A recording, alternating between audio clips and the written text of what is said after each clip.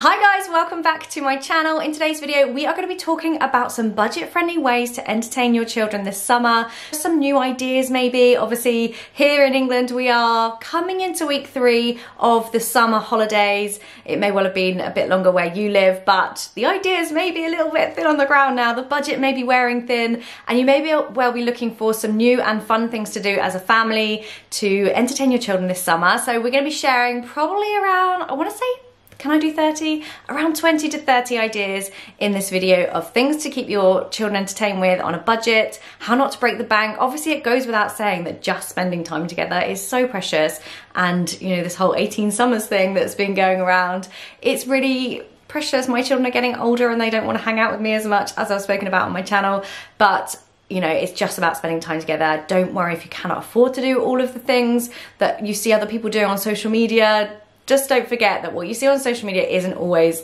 the whole picture, you know? It may well be 5 minutes of their day of 24 hours. But anyway, without further ado, let's get into the video. Get yourself a paper and pen. I'll be sharing more over on my Instagram as well, which is Lara, Joanna, Jarvis, and probably on TikTok as well, also Lara, Joanna, Jarvis. So grab yourself a cuppa, get cozy, and let's get into the video.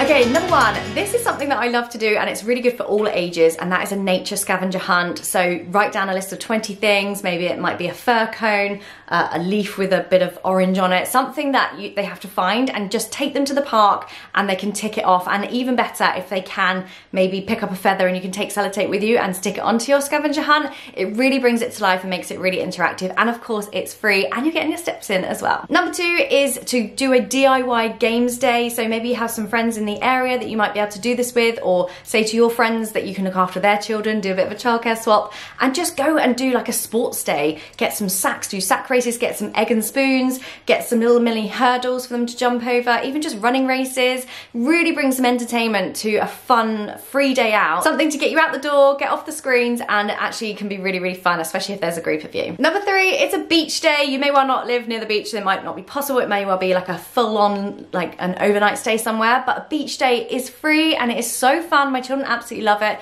Mix it up as well. Go for the sandy beach. You can do the sandcastles all day. Go for a stony beach. Go looking for fossils and skimming stones. There's loads of choices, and you can pack up a picnic, and obviously everything else is free for the day, and it's a really, really fun day out. Number 4 is a family bike ride. We try and do this with our children now that they are a bit older, but it's obviously free, and you can pick up a bike on Marketplace if you don't own one for £20, £30. Always lots of bikes on Marketplace for sale, but it's a really nice fun thing to do as a family. Go and explore a different area to where you normally go to, maybe pack up a picnic and find a nice spot to have a little picnic while you're out, and yeah, just have some fun as a family. Number 5, I think, is DIY art projects from things that are around your house. Maybe you've got some air dry clay, which is amazing. My children spend hours with air dry clay. I can link the one I use in the description bar, but just making things out of boxes and toilet rolls and straws. There's so many choices and so many fun things you can make, and it makes a fun activity out of repurposing your rubbish. Number 6 is good old-fashioned storytelling. Get some cushions in the lounge, make it all cozy, get some fairy lights, get the favourite books out, or even listen to it on a podcast or something like that. Make it a different kind of, if it's older children, maybe they want to listen to it on a storybook or an ebook or something, and just make a little fun, little cozy den out of it and do a bit of a story time afternoon. Good old-fashioned movie marathon. We love to do this. Again, you can make a little den and make it really fun for them, but just try and strip it back. Just spend the day on the sofa, especially if it's raining, which it has been for ages in the UK, certainly in the south of the UK. Just like make a cozy den and have each choose a movie and get some snacks and just enjoy a bit of a chill out. The next one is back garden camping. This is such a fun activity. Children absolutely love it. You don't have to go too far. You don't need to worry about toilets or camping stoves or making a fire. Just doing it in the garden. This is a day worth of fun, even if you don't sleep out there in the night if they're a bit younger. It's just so cute. Do a little tea or do a little cocoa or something like that in the evening, and yeah, it's just a really fun way of spending the time together without spending any money. And there's actually a meteor shower this week as well, so look out for that too. Next one, are we on 8 or 9? Is science experiments in the house. There's loads of these on YouTube. There's also Dad, what's he called on Instagram? Oh, he's a really nice guy. Basically, loads of experiments that you can do with household things like making volcanoes out of paper mache and baking powder and Coke or something like that. There's loads of experiments you can do, and my sons absolutely love making a potion, which is basically concocting all the things that are in the kitchen, like ketchup, vinegar, icing sugar, and they make a potion out of it. It's disgusting. They put leaves in it, but it keeps them entertained for ages, and it's really, really minimal cost, of course, just whatever you've got in the cupboards. The next one is geocaching. This is something my children absolutely love, and there's websites out there, Facebook groups. It's free to do, and it gets you out and about walking in the countryside, and they actually have special things hidden in like a sign or behind a post or something that you may not even know is there unless you're doing geocaching, and you go out and look for them all. It's just a really, really fun activity to do with kids. Local community events, this is really good. Libraries do the summer reading challenge. Local groups do different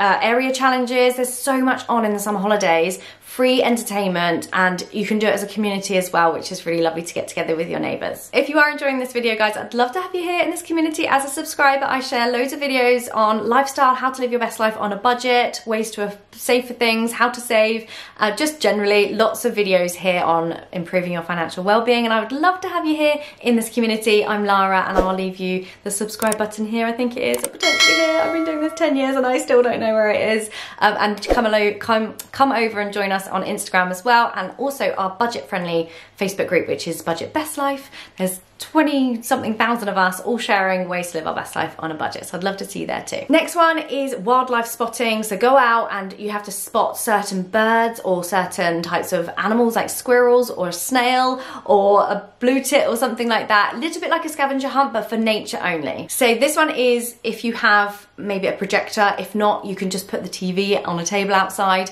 and it's having an outdoor movie night. Again, like build the den, get the s'mores and the popcorn and the fairy lights, and just make it really atmospheric and really cozy with your duvets. Bring all that down, take out the sofa cushions, anything like that, and just watch a movie under the stars. Strip it back, go really, really simple. Pack up your lunch. Instead of having it in the dining room or in the lounge or wherever you eat your lunch, take it out. Just walk for like 10 minutes and say wherever we are in 10 minutes time, if we're near a park, aim for the park, and you sit down and you have a picnic. Just really simple thing, mixing up what you're doing day to day, but actually doing it differently. If you're working from home, you have an hour's lunch break. Instead of just plonking the lunch in front of them normally, take it outside and just do something different with it. The next one is doing a treasure hunt. We love doing this at Easter, of course, but even in the week, in the normal year, you can write little clues and have maybe like a sweet or something, or a little Lego toy, or anything really that you can hide around the garden or in the house. And each time you find it, you get a clue to the next one, and then you go on and on and on. And then maybe the last final prize is, I don't know, like pizza for dinner, or a bit of Lego that they can build, or whatever your child's interests are. A little DIY treasure hunt is really, really fun to do. A water balloon fight. These are so fun. My children absolutely love these. They also have the water pistols, and they have the reusable water balloons from Amazon, which I can link for you, and they just love it. We absolutely love having a water fight, but unfortunately, it's not been warm enough recently, but I do think it's warming up again now. The next one is there's always like local rivers where it's safe to go in and paddle, and you can take a picnic. We are actually doing this with my friends, and it's one of my favorite days out of the year. There's a group of us that go, the children all love each other, and they just play in the water, and we can be in the water with them, we can watch them from the side. We just have a really good time catching up, and the children have really good fun too. Next one is a dance party at home. Get everybody to put on 5 favourite tracks onto a Spotify playlist and onto Amazon Music, whatever your playlist of choice is, and you can have a dance party, turn the lights off, get maybe a disco ball if you've got one, just something a little bit different. It doesn't have to be something wildly like a long time task, like a little half an hour thing. Get the vibes going, really positive, and everyone jumping around and having a good time. This is a good one. It's a DIY obstacle course where you lay down a little obstacle course in the garden. My children love doing this, but they want me to do it with them, and I'm not the most sporty, but it's so much fun. You just like run around the garden, and you have to jump over things and go underneath sheets, and we've got our football goal, which we use as a sort of part of it as well. And yeah, there's just loads of different things you can do in the garden for an obstacle course. Next one is a cooking class. Now this can just literally be as simple as getting them to help you with the dinner, or making their own pizzas, something like that. just making mealtime an activity gives you an extra an hour of activities to do with your children for something you're going to do anyway. If your time is short and you're working from home and you just want them to like maybe help you a little bit but actually enjoy it as an activity, make it a bit fun, you know, do a pizza rather than a normal dinner, and they can stretch out their dough and they can put their cheese on and make the sauce up, and then they can make funny faces with the toppings as well. I've no idea where we are. We must be on at least 20 by now. The next one is to build a fort. Children love doing this. I hate it because it means I notice how dirty my sofa is in the crumbs that get into all the creases. So take all the cushions off of the sofa and build them. If you've got 2 sofas, put them next to each other and cushions over the top and a blanket, and they can go underneath it. It's just so much fun. It's really obviously a cheap, a free activity. Maybe take you an hour to clean up afterwards, but it's a really fun thing for the children to do. Now the next one, it will cost you maybe £5 to buy them, but outdoor chalks are really, really fun, and it's sort of like a little bit of not naughty, but you know, something that the children think is a real treat to do because they don't usually get to do it, and obviously with all this rain it's going to wash away anyway. But drawing maybe a hopscotch or a rainbow or something like that with massive chalks outside is really fun to do. A games night, it's so simple. We've been playing some of the big potato games recently and they are so fun and really easy to learn. There's one called Don't Say which is really good for younger children as well, describing things without saying but there's loads of games out there. Just do it as every person in the family chooses one board game, hopefully not one that takes ages like Monopoly.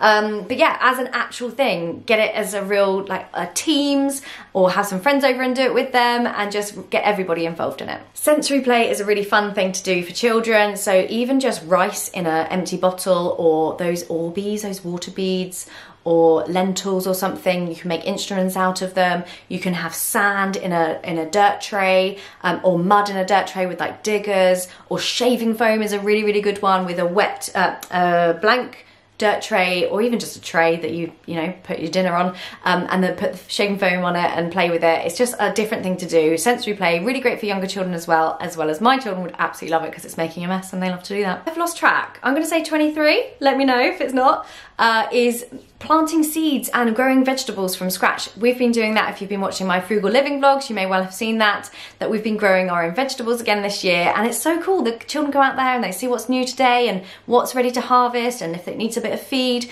and you can grow it from scratch as well, from a seed or even from a plant. If you've got maybe herbs or something that you've bought from the shops, you can plant that and then you can see it grow. So it's something really fun, and of course mainly free to do for the children. Just going out and playing football or frisbee or rounders or cricket or something as a family. If your children are used to going out with their friends, it may well just bring a new dimension if you go along and you can play with them. And of course you can bring in anyone from the neighbourhood that is playing in nearby and just offer them to come and join in your game. Just something like that. I know it's an obvious one, but it's something that you may well not do because your children might want to just go out with their friends, but if you can tag along, if they let you, it can be really, really nice. DIY puppets, even just from like a paper bag or some sort of, if you can knit one together or sew one together with a bit of material and do a little DIY puppet show from behind the sofa, and you have the audience, you guys sat down and the children can do it and they can rehearse it. That takes them a little while. Get savvy with your time here so you can carry on working if you're at home, or feeding the baby or whatever your attention needs to be on, and they can practice their play and then they can perform it for you. If you found these ideas helpful, please give it a thumbs up so it helps other people find it and help them do their summer holidays on a budget. Hopefully you got some ideas. Let me know in the comments your favourite thing to do on a budget in the summer holidays, or any time of year with your family or on your own, or if it's an adult's fun thing to do. I'd love to know that as well, because Stu and I have a date day coming up, and of course we're going to be doing that on a budget. Thank you so much for watching. I really hope the video has been helpful, and I will see you very soon. Take care. Bye.